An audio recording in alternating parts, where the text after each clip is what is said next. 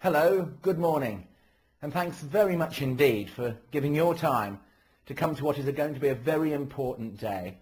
I'm Digby Jones, and until just a few weeks ago I was Minister of State for Trade and Investment in the government. And I say this with great pride, I'm a Brummie through and through. I'm sorry I can't be with you in person today, and I'm not saying this for effect, it's absolutely true. Pat and I are on holiday in the Caribbean, and as you're watching me and listening to this, we will hopefully still be asleep, I guess, but certainly waking up to another glorious Caribbean day. We're having a holiday after 15 months in office, in which I went to 31 different countries. In the job I made 45 overseas ministerial visits, gave it everything I've got to bang the drum for UK PLC around the world, in terms of stimulating trade and also at the same time attracting inward investment into our country. I knew before I started the job, and I know it now even more, that trade and investment is one of the great ways of bringing not only prosperity to countries, but also bringing peace. Because people in work, people with hope, people with aspiration, people with a future, they actually very rarely pick up a Kalashnikov to solve their problems. And I guess we in Britain have the privilege of being the most globally engaged country on earth. So we take it for granted, really, about trading and investment around the world. But not all countries do that. And some countries right now, in such difficult economic times, they do tend to take the bat and ball home. They do tend to become protectionist, isolationist, pander to rather nasty extreme voices. And I'm glad that our country doesn't do that. And so what we're here for today is to focus on a market, on a group of countries, on a place which can provide such enormous opportunities for what we do, and at the same time can strengthen the bonds of friendship that will lead to a peaceful world. Do you know, the Caribbean isn't just about the sun and the rum punch that Pat and I are enjoying right as you listen to this. It's a thriving economy on many islands with such friendly people. IT opportunities, construction, agriculture, and also training. And you know, Britain's really good at training people around the world. Some of the great export successes and inward investment successes have been training companies and education. And across sectors, we can do that in the Caribbean. We can obviously at the same time not only trade, I mean at the moment it's about £1 billion a year that we actually sell into the Caribbean, but also at the same time we can invest there.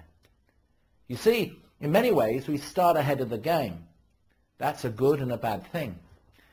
Because of the natural historic bonds between our two peoples, we in a way start with an advantage of understanding each other, talking the same language, having the same ideas, and in some ways common heroes. We both play cricket, but at the same time we have friends and we know each other back here as well. The downside of that, of course, is that we can take each other for granted. We can actually think, well, we don't have to try so hard because it'll happen anyway. Well, globalization, you know, my friends, doesn't take any prisoners. It opens up markets to everybody. And if you saw what the Chinese and what the Spanish are doing at the moment in the Caribbean with cheap loans, helping construct hotels, really putting in and hoping to get out big time, we must not take the Caribbean for granted as a market, nor must the Caribbean take us for granted as a place which will always have that natural bond to commercial advantage. So what I want to see out of today is stimulation of thought, questions of course, let's hope we can have some answers, and let's go out from today thinking of the Caribbean as a market in which we can sell not just the leisure, the sun, the rum punch, but also all of those other sectors at which Britain excels and where we can take round the world. And at the same time, let's work with our friends here in Birmingham who come originally from the Caribbean, granddad or great-granddad, or maybe just themselves. And let's use the friendship and use the connections here to actually make the most of the markets between us. Has it ever crossed your mind why it is that Birmingham has succeeded as one of the great European cities?